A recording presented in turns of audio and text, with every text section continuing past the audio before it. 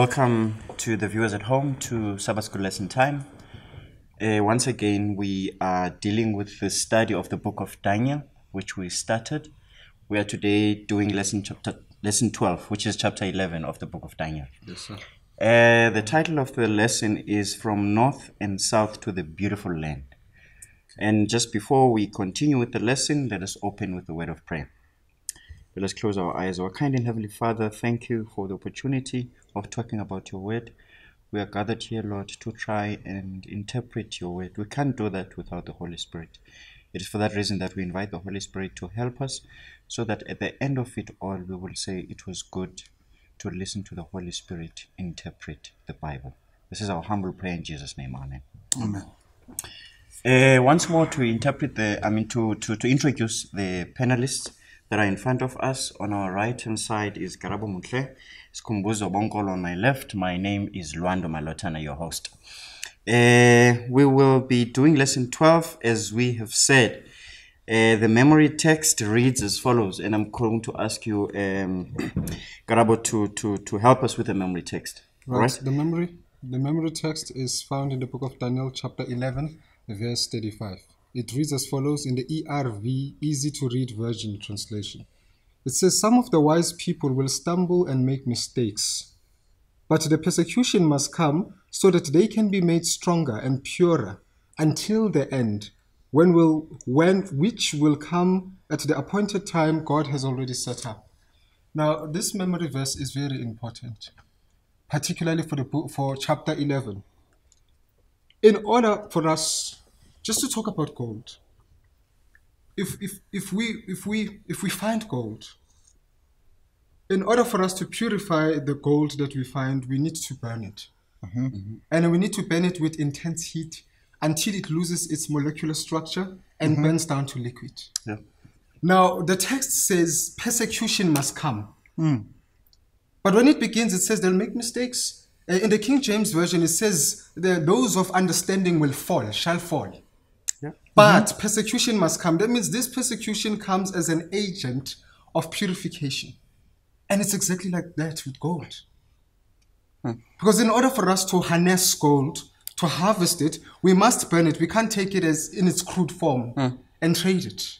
Or we can't even put it in a store and buy it like that. But it has to be purified in order for its beauty to come out. And maybe that's why in the text, God allows persecution, and he says it must come as a purifier that will strengthen people up until to the time of the end. So the fact that we have accepted Christ and we're children of God is no guarantee that we are going to be sitting and relaxing and nothing's going to come our way. It's no guarantee. So we are going to be hit by the devil. Yes. He's going to fight us for the very reason that we are the children of God. So in order for us to come out at the end as purified gold. Yes. In fact, the acceptance of Christ is an admission on our part to say that we are gold that has impurities.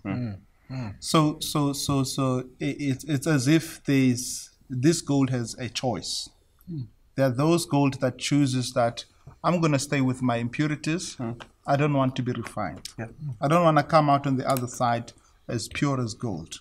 But we who have chosen Christ, we admit that we are sinful and we need a Savior. Yes. And the Bible says that only through Him can we be saved. So only through Him can that value be exposed. Exactly. But in the process of doing that, I think that's what the memory text says, that we will be refined. Yeah. We will be purified. And that is what Karab is saying, that in going through that purification, it's not going to be easy. Yeah. You are going to be taken from what you are. You are going to be you're going to be bent up such that you lose your original shape. Yeah. Yes. You become something totally different. Yeah. Beautiful. And in the process of becoming something totally different, the impurities are able now to move off. Yes. And now, God Himself fashions what He wants to do with you. Certainly. So you have two things that happens here in the process, is that your character gets molded, and at the same time, your inborn traits. That's in fact the interesting thing about it. Your inborn traits. Because if you go to any gold mine, and you go and pick up any rock. By the way, I'm not a geologist. If you go and pick up any rock, inside it, without its choice, that rock has impurities. Yeah. You know, so we cannot always rely about our inborn abilities and says we were born this way. Yeah. We were born sinful. Okay. Just like that goes. And there's a text also that I wish to read on that point. All right. And it's 1 Peter chapter 1, verse 7. Okay. It says that the trial of your faith, being much more precious than of gold, that perisheth, though it be tried with fire, might be found unto praise and honor and glory at the appearing of Jesus Christ. Hallelujah. Yeah. I think I love your last point, that eventually the beauty of it all is the final product. That despite what happens to us in the process of being purified, but the final product has to be gold, which wouldn't be there if we were not purified. Good. All right. That then introduces or ushers in the actual lesson that we're going to be talking about. But I think I should say, as the lesson study says in the introduction, that the chapter that we're going to be discussing today, chapter 11 of the book of Daniel, runs parallel to a lot of preceding chapters or visions that were given to Daniel.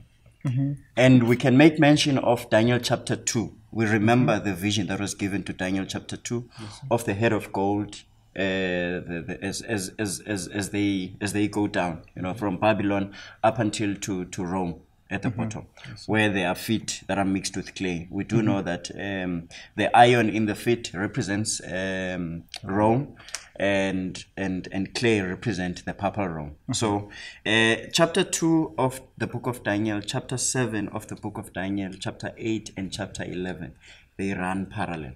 So whatever we're given in the vision of chapter 2 is what we're given in the vision of chapter 7 and chapter 8, respectively. And today we are going to be dealing with chapter 11. But what I like about these visions that are given to Daniel by God is that each and every time God gives Daniel a vision, he adds on more information that did not appear in the other vision. For an example, there are things that do not appear in chapter 2 as detailed as they appear in chapter 7. So it is in chapter 8. There are things that appear like the little horn, and we should be able to extract, for an example, to say what is representative of Rome in chapter 2, what is representative of Rome in chapter 7, 8, and 11, etc. So we'll be taking this prophecy as it unfolds. But then the difference, just before we begin, the difference in chapter 11 is that it does not begin on the head of gold or Babylon. The inception of this prophecy in chapter 11 is Medo-Persia. Unlike chapter 2 and chapter 7, where they talk about Babylon. So whatever Daniel is talking about here starts from the time of the Medo-Persia up until the second coming of Jesus Christ. I don't know if there's anything that... In fact, one of the interesting things with this one is chapter 11, Standard kind of moves away from symbols. Yes. It starts talking kingdoms now. Yeah. While, in the earlier chapters, you'll be, God will be talking of beasts that are coming, rams and goats that are, but this time around, God starts talking about two kingdoms, the north and southern kingdoms. It becomes clear. And it starts talking to, in fact, there is, to your point, some of the issues that are mentioned, it latches on to chapter 8 when he talks about the glorious kingdom, It starts latches on to other prophecies, whereby Daniel can now, and we can, as readers, can start realizing that it's actually the same thing that is being spoken of, but it's new put perspective. New differently. perspective is now given as far as this is concerned. And one of the things is that that at the time in which God reveals this to Daniel, Babylon had long gone. I don't know God's reason for not including Babylon, but I think God became a relevant God and says, from where you are going forward, this is what is going to happen. And I think once more, one thing that comes across is as we are going to look at this, we are going to look at history. Because remember, God is given this before it happens. Yeah. And as people who've lived past that, who now have got a benefit of hindsight, we can look and say, has what God said happened? And if it did, what does it say about what God says is yet to happen? Yeah. So what you're trying to say as well is that there are things that had happened in these prophecies which we'll experience still in our time. And going forward, yes. Okay. All right. Then we'll move to prophecies about Persia and Greece in detail. Yes. The book of Daniel, especially in chapter 11, Daniel chapter 11 is the most detailed prophecy in the whole book of Daniel. Like Brother Sku said that, and you also said that from chapter 2 and chapter 7, 8, and 9, information is added. So the vision is repeated and expanded. Yeah. And I love what Brother Sku said that, but now in chapter 11, the symbols are reduced. But now kingdoms are called kingdoms, and they are really called by name. Yeah. Kingdoms are called by name. And if we just go to verse 1, it says, also in the first year of Darius the Mede, and that's in the Median, even I stood to confirm and strengthen him. So the speaker here is the angel, the interpreting angel, that's Gabriel. Verse 2, it says, and now will I show thee the truth. Behold, there shall stand up yet 3 kings in Persia, and the 4th shall be far richer than they all. And by his strength and through his riches he shall stir up against the realm of Greece. Hence, that's what I'm saying. The first king of the Grecian Empire was Cyrus. Yeah. And the Bible says, after Cyrus, the first king shall arise 3 more kings. That was Cambyses. That was the second after Cambyses was the false Medes. The false Medes, I think he ruled only for 522. Then after the false Medes, it was Darius I, the Persian. Darius I was from 522 to 486. They ruled. And then the Bible says, after them will another, the 4th king arise, will be richer than them all. This 4th king is Xerxes, who in the book of Esther is identified as Ahasuerus. And we are told from Esther chapter 1, verse 1 to 7, how wealthy Xerxes was.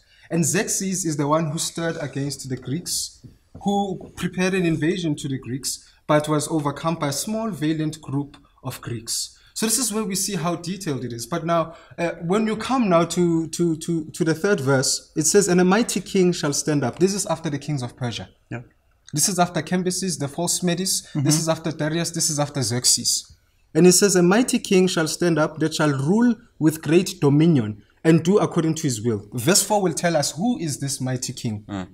And when he shall stand up, his kingdom shall be broken. Listen to that. And shall be divided towards the 4 winds of heaven, and not to his posterity, nor according to his dominion which he ruled. For his kingdom shall be plucked up, even for others beside those. Now, there are a few things that we see here. Parallelisms between this verse 4 and Daniel chapter 8, verse 8. Remember in Daniel chapter 8, verse 8, we had a horn. Yeah. You remember the he-goat? Yes. Which was a symbol of Greece. Yeah. If you go to Daniel chapter 8, verse 21, it will tell you that the he-goat is Greece. And it says the horn that is between the eyes of the he-goat is the first king of Greece. Maybe for the benefit of all of us, I think let us extrapolate and explain. What was it? The ram? Was it the goat? What was there? So that we give the full description So the ram, of the prophecy okay, that so you are referring Daniel to. chapter 8, verse 20 tells us that the ram was Persia. Yes. Okay. And that's chapter 8, verse 20. Verse 21 then says the he-goat Yeah.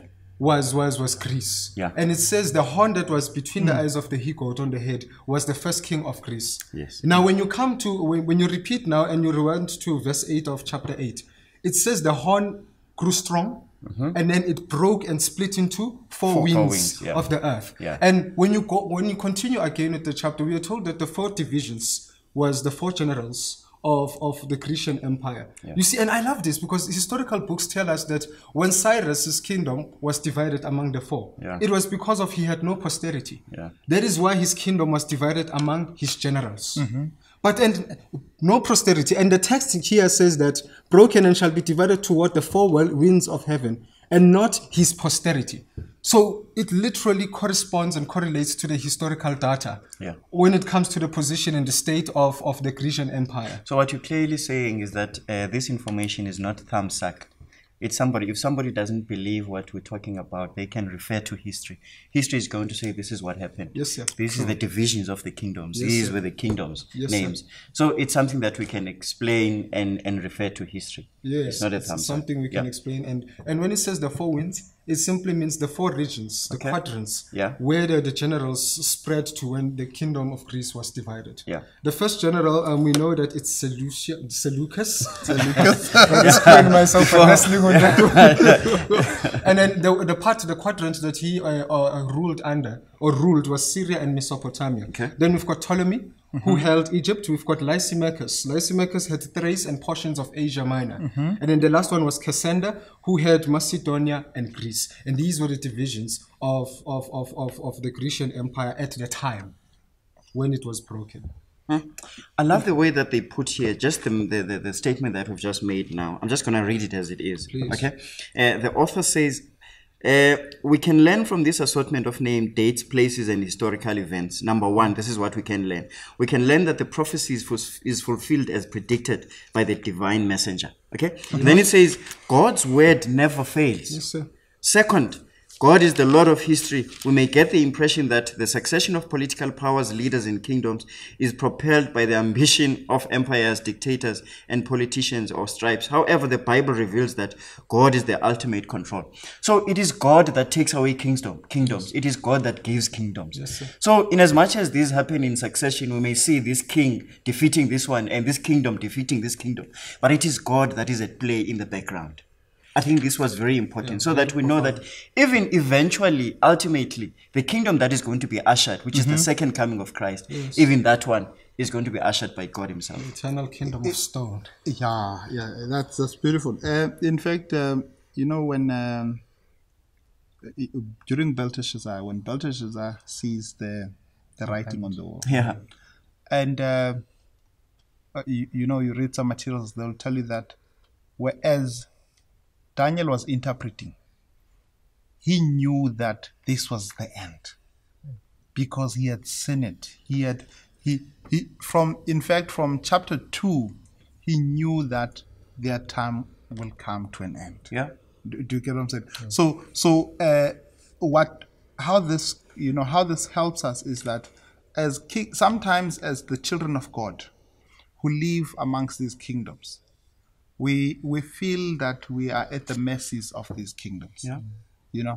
And sometimes these kingdoms come across with such pomp that they make you feel that your life is in their hands. And I think what the lesson tells us, I mean, for what you're looking at, specifically around the Greek. Remember, this was way before when as he explains, verses 1 to 4 talks before even Xerxes even comes into power. And then even after that, God goes even beyond that to Greeks, So I think as Christians, we must always be comfortable with the fact that sometimes we don't like the kingdoms. Yeah. And sometimes those kingdoms, unfortunately, abuses us, as Christians. Yeah. But we must always be comforted by the fact that God remains in control. Yes, Yeah. sir. And I think, God has got an end game. Yeah. It is true. And Yeah. that must So in just other words, we cover- can't look at these kingdoms outside of the greater scheme of things. No, we can't. Yeah, Yes, sir. because we know better. We know No, we exactly what is at play and what is going to culminate at the end of it all. Yes, and the author says that God is the controlling power behind. Yeah. He moves the wheel of history for his own will, which is to overcome the powers of evil at the end of days. Yeah. Yes, sir. All right. Okay. So I think what's interesting now is when we start looking at The prophecies of Syria and Egypt. now Talk the about two. Alexander the Great now. In fact, after the four generals has split it up, Okay. then you start having two generals Okay. who establishes dynasties. And I think that is what the north and the south kingdoms even starts becoming pronounced. Because it says Ptolemy, who was the Egyptian the general who was the general who was looking after Egypt. Yes, sir. And he's now being referred to as the Southern Kingdom. And then you start having the Northern Kingdom, who's now your Seleucus. Yes. It's dynasty. Now, what's interesting is that Belteshazzar. Let me just take you back. Belteshazzar, as he orders that please give me those utensils we got from Babylon. Okay, and he starts praising the gods of silver, the gods of gold, and all of that. And one of the things that was synonymous of Babylon was idol worship. Yeah. Okay. Now, what you then with Seleucus being in control of Syria and Babylon. Yes. Now, the Northern Kingdom was actually a pagan kingdom. It is true. And all of that, it's been drawing from the fact that it came from Babylon, and Seleucus inherited those pagan beliefs. In fact, as you read from, which is the period that is being accounted for the two generals from 5 to verses 15, of chapter 11, it tells you of back and forth fights between those two generals. Between Syria and Egypt. Yeah. Yes. Between the North and Southern Kingdom. And you're starting to find that both the two, as they establish these dynasties, they start, swallowing up anyone who's smaller in between. Yeah. So they end up being the two dominating figures Yeah. in the world history. Yes, sir. Okay. Yes, sir. With the Northern Kingdom predominantly considered a pagan one, and the Southern Kingdom being an atheist one. Yeah. But if you then look at this thing in 1798, during the French Revolution, that's exactly what happened. Yeah. It's when the atheists revolted against the pagans. Which is the North and the South. Do you get what I'm saying? Yeah. So you and there's a reason why God even gave us all these things. To say, even though you don't form part of the pagan kingdom or the atheist kingdom, but these things affect you. Yeah. So God gives us a revelation of things that affect us. Yeah. Okay. So in fact, one of as they started trying to find peace between the two of them, one of the things they did is they even intermarriages. Yeah. They even did intermarriages. Yeah. And as I gave you the verse, on trying to, Yeah. and, that is found in Psalms 127. The brother tells me, now are you going to Marrying people. Be marrying people now by Psalm chapter 127. Yeah.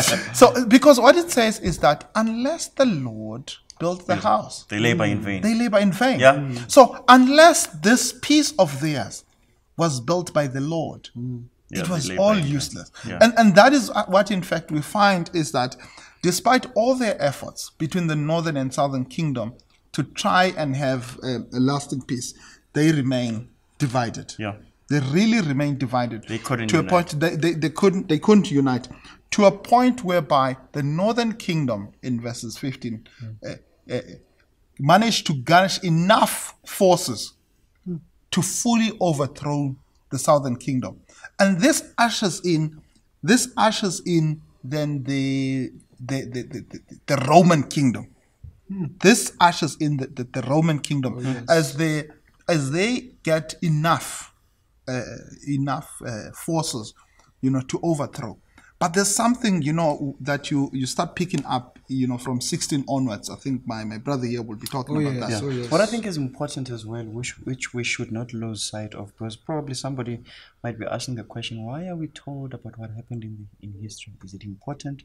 Does it affect us? I love the point that you made earlier on, that how does this relate to us in this day and age, in 2020, in 2021, in 2025 to come? How does it affect us? The writer puts it much clearer than I am. Yes. He says, I in fact wanted to go there. The reason is simple. I think Exactly. I did mention it Yes. because it affects us. Yes, The wars affects God's people. certainly. That's the So, point that you made, in despite- fact, yeah, initially, yeah. which I wanted Despite us to the highlight fact and that- emphasize on. Despite the fact that these things are happening between atheists and pagans, they affect us. Yep. Because what you're now finding on, as you start looking at Rome and now as Rome becoming entrenched, some of the things like the imposing of taxes, Yeah, Christians were not, we're not left out of it. of course. Do you get what I'm saying? And as we start reading, in fact, in the Gospels about how people were looked down because they're tax collectors, Yeah, these are things that were imposed by these kingdoms. yeah. That were not really, Christian of in their nature. Yeah. Okay. All right, now coming to Rome and the Prince of the Covenant. Coming to Rome and the Prince of the Covenant. I love verse 16. It says, "But he that cometh against him shall do according to his own will, and none shall stand before him. And he shall stand in the glorious land, which by his hand shall be consumed." Now here we find a transition of powers, where we are transitioning from the Hellenistic kings To Rome. to Rome. Yeah. And the glorious land is Israel, ancient Israel, where the ancient Israelites lived. Now, why does Daniel call it the glorious land? Because they were in exile, and their motherland, where the temple was glorious to them. Yeah. So when he talks about where they come from, which was in Palestine, in Jerusalem, in Israel, he would refer to that about the glorious land. The transition of power, we know in history that Rome was the one that dominated in the glorious land. Yeah. I think also as we go on also with the verses, before we even go there, in chapter 8 of Daniel, in chapter 8 of Daniel, we told about the horizontal expansion Yeah. of Which the is Roman little horn. Empire. Which is The geographic. little horn. Yes, of Yeah. the little horn in the face of pagan Rome, which then spreads to what? To the pleasant land, which is also the glorious So land. this is geographical expansion Geographical of the little horn. Yes, expansion of okay. the little horn. This Yeah. is the I'm making pagan that point empire. so that we know the difference when we're talking about the horizontal expansion of that horn. Yes, Okay. yes. The horizontal expansion of the of the little horn is the military expansion of it in its imperial phase. Yes. But the minute it changes to the vertical, it then became a papacy, papacy. which was the Roman kingdom together with a religious agenda to supplant the powers of heaven. But right now we're in the horizontal expansion. Yeah. So in Daniel chapter 11, verse 16, we are then told about a new power, Yeah. which is the power of pagan Rome. And we are told about it in relation with the glorious land. So we automatically know that that's a military expansion. That's when Jerusalem came under the dominion of the Roman Empire. And what I love is there's somewhere in the text, I think it's about verse 21. No, verse 20. It says, "Then shall," talking about this king, this Roman king, "then shall stand up in his estate a raiser of taxes in the glory of the kingdom, but within few days he shall be destroyed, neither in anger nor in battle." The raiser of taxes is Augustus, Caesar Augustus. I think if you go to the book of Luke, it was just at the time when Jesus was to be born, where there was a census, and the parents of Jesus had to go to their mother town for a census there. At that time, the Bible says the king of Rome who was in control was Caesar Augustus. And so this is see that the raiser of tax was Caesar. It was during the time of the Roman Empire.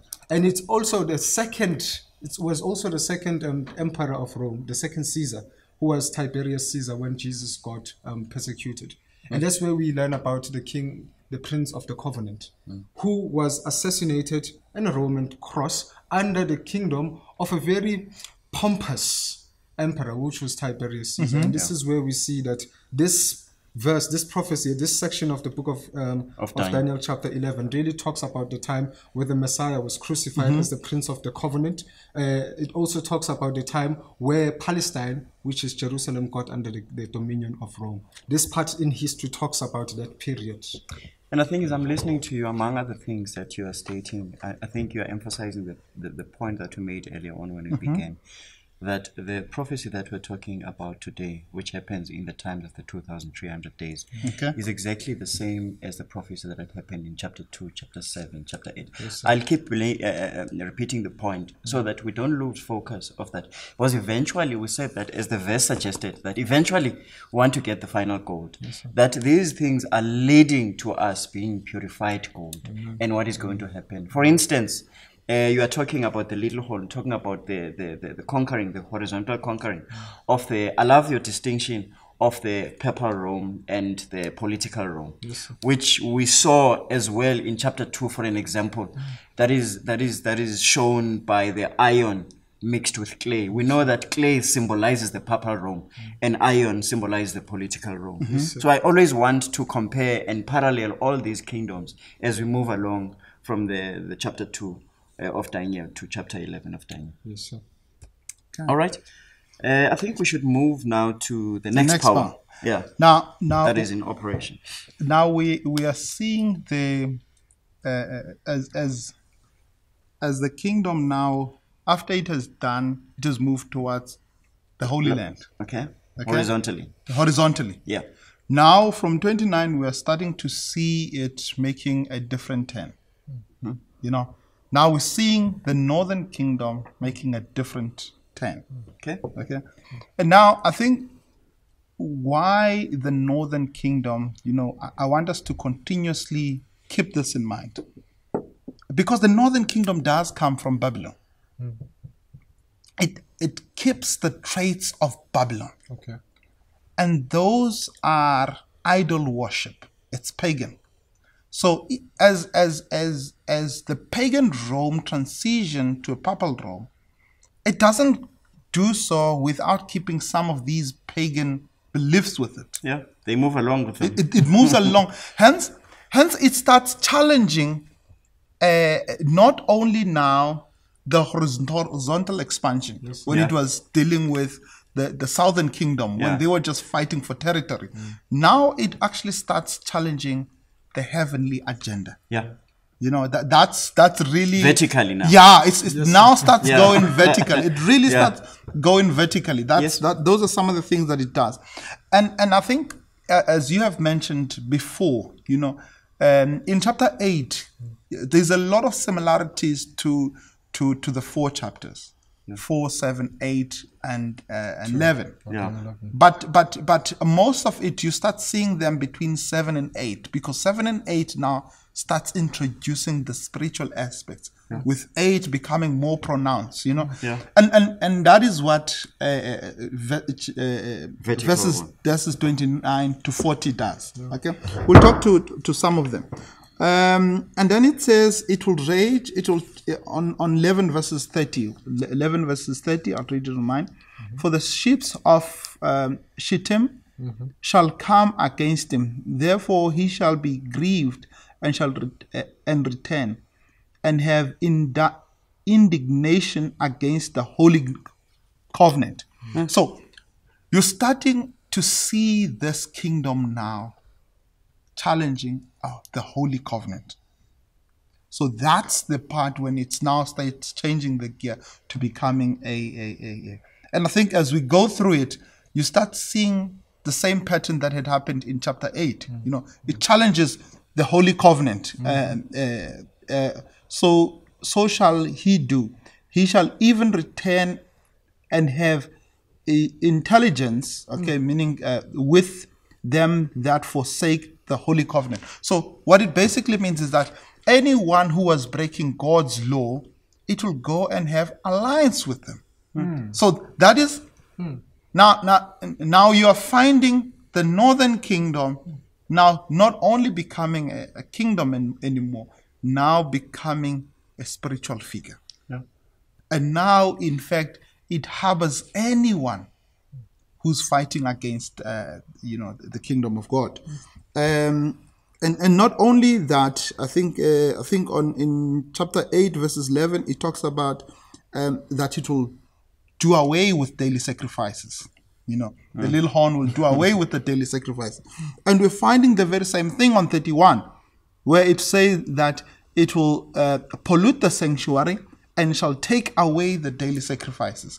And in doing so, what the papacy then did is that it takes away the daily sacrifices by pointing people. I think we mentioned this as we were doing chapter 8. It says the papacy then put itself in the place of Christ, where people, as part of daily sacrifices, they will come and say, "Forgive me, Lord, I've sinned." Okay, and they will pray to Christ himself. Yeah. And then by organizing confession booths, by saying that you can now pray through your priests, it actually took away the sacrifices that were meant to go to Christ. Yeah. And that is what it now did. So could I just interject there? I think a thought is coming, which is always mentioned by people when we talk about this part of the prophecy and others that refer to Rome. That it seems as if we are taking the Roman Catholic Church, as it were, as an institution. But here we're talking about the system. We have to always emphasize this, that what we are referring to is the Roman Catholic system. It's not the Roman Catholic Church, as it were, together with the contents that we're talking about. These, what we are mentioning, are the elements of the actual system. It's true. It's really true that the conversations are not personal. Yeah. The conversations are not looking at the current pope and saying you are bad. Yes. It actually says that unfortunately you find yourself in a system that promotes breaking down the daily sacrifices. Yeah. A system that actually takes away the sanctuary of God. A system, by taking away the sanctuary of God, a system that says, we actually don't have a Holy of Holies. Yeah. Yeah. Yeah. We don't have the 10 Commandments. Yeah. A system that does that. Yeah. A system that says... A system that claims to forgive sins. Did you get what I'm saying? Yeah. People confess to this particular system. Did you get what I'm saying? Not to God. And you now tend to do away with the work that Christ does for us. The forgiveness of sin that Christ does for us. You do away with the expectation that Christ has on us that we should live a righteous life. You do away with those. And unfortunately, when those beliefs contradicts what the Bible says, those we have to raise it up. That's the nature of it. We just have to raise it up. And by the way, these are things that are in the Bible, whether we raise it or not. Yeah. So people can read it for themselves. Yeah. And I think one of the things you've said is that, these things are, you can track it for yourself. It's not thumbsacks. Yeah. These are things that you can ask yourself to say, when it talks about these kingdoms being broken into two, when it talks about the northern kingdom now starting to do away with the sanctuary services, did that happen? When it talks about he spoke of the four generals, did this thing happen? Yeah. So that's that. It's not really. And Christ says that when you see the abomination of desolation, Christ says he speaks about it. He said, when you see the abomination of desolation that was spoken of by Daniel, know the time is near. And this is the time. This is the time. Because it also talks about the fact that it will put the abomination of desolation. That's one of the things that the northern kingdom did, and that abomination of desolation was purely the replacement of the holy, the high priest. Okay. That was basically that.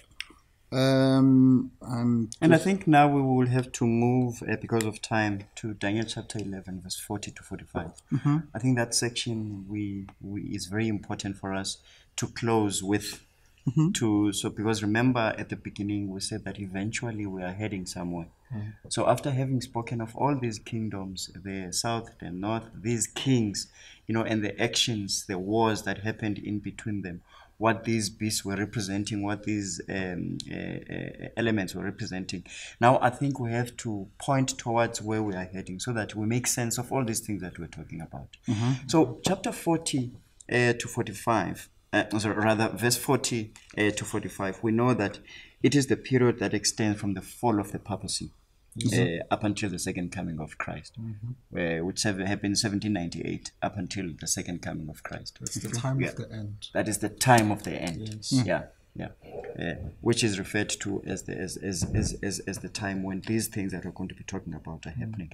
I think I loved earlier on when we are at this time of the end that you made mention of that Rome is trying to eradicate the work of Christ in heaven right now.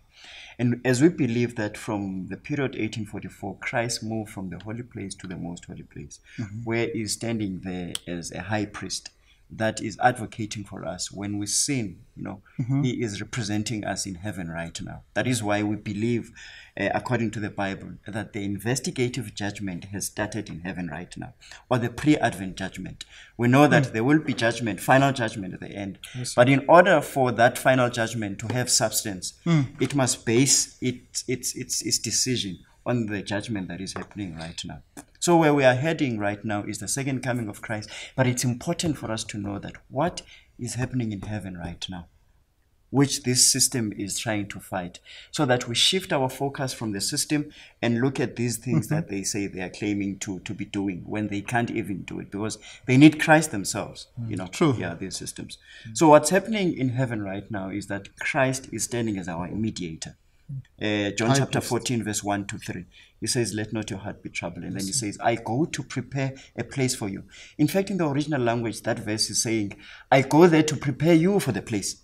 Wow. In fact, Christ right now is preparing us for the place, because the place is ready.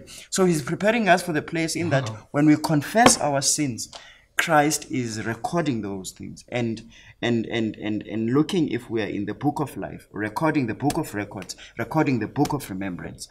So that is the process that is going to be that is happening before the ushering in of the second coming of Christ. I'm saying that because after this comes chapter 12, which we will not be talking about today, but chapter 12 verse 1, which says, and at that time Michael shall stand, which talks about Christ standing up and taking his robe of advocating for us now to put on the robe of judgment, which is the close of probation. So before even the second coming of Christ, where the graves are going to be opened, where the people are going to be judged according to their works, Christ is going to stand. Michael is going to stand, which is representative of Christ. Michael is going to stand to seal his children, whether for good or for bad. Yes, so when that time comes of Michael standing, there is no more time for Christ to intercede for us. There is no time for me to say, for the sins that I have committed, I am confessing them, I am turning away from them, because mercy would have been closed when Michael stands. And then that then would usher in the persecution and the second coming of Christ. Any comment on that? In the 2 minutes that are left? In the 2 minutes. One thing that you get from the lesson itself, and in fact throughout the book of Daniel, is that you have pagan kingdoms, that over many years, more than 1,000+ years, have actually ravaged God's people. And they have done that with impunity. There are times when God intervened, as in the case of Nebuchadnezzar, and forced their hand to admit to the fact that the God of heaven is in control. But most of the time you find them, having the view that we're in control. Yeah. Your God is useless. And I think when you close this with Daniel chapter 12 verse 1, I think in the midst of all of this, we must always be assured that at the end of it, Michael will stand up. And if we say we are in agreement with the fact that what God had prophesied in the book of Daniel has rightfully come through, meaning that God was spot on in his prophecy. When God then says in chapter 12, in the end, then Michael will stand, we have got no reason to doubt God as far as that is concerned. And as a result, we should, at times it might seem very difficult. When the papal Rome took away sanctuaries and targeted and persecuted Christians, God was still in control. Even in our lives today, our lives, we might look at it and we say, God, why am I a tail? But just understand that God is still in control. On that note, I think we should close it, that God is in control. And it's a beautiful note that we're closing it at, because In the midst of these occurrences, these wars, and the taking of the kingdom from this kingdom to the other, I think the children of God were asking themselves, what will the answer be, or when is the end going to come, and what is going to be the ultimate end? And here I think we are given comfort in the end, that when Michael stands, all will be done away with, and each and every one will be given according to their works. I think we've come to the end of a very intense study of Daniel chapter 11, but I think we tried to extricate and simplify it so as to see what these kingdoms are denoting, what these beasts are denoting, what these kingdoms are trying to tell us. And the next lesson will be lesson number 13, which is entitled From Dust to Stars. So we should be getting ready for the next lesson that will be as exciting as this one. On that note, let us close. To the viewers at home, thank you for joining us. And we'll close with a word of prayer. School, are you going to close first? Thank you. Heavenly Father, we are grateful, Lord of God, that you have been with us. We ask you in the beginning of the lesson that you please help and guide us. Yes, Lord. And you are faithful to your promises, Lord of God. And you helped us, as sinful as we are, that we might convey your message. Lord, we thank you that you've used us as vessels, Lord of God. And we pray, Heavenly Father, that you continue to use us and the viewers at home, Lord of God, to shout your soon coming, Lord of God, and tell everyone, Lord of God, that you are truly a God that can be trusted. You are a God who's in control. Yes, Lord. And despite all that seems to happen, and right now, Lord of God, we are faced with many diseases, and the world over is worried about the coronavirus, Lord of God. And we ask you, Lord of God, that may you give us the comfort of the fact that you are in control. And may your peace that surpasses all understanding be with us and forever. Amen.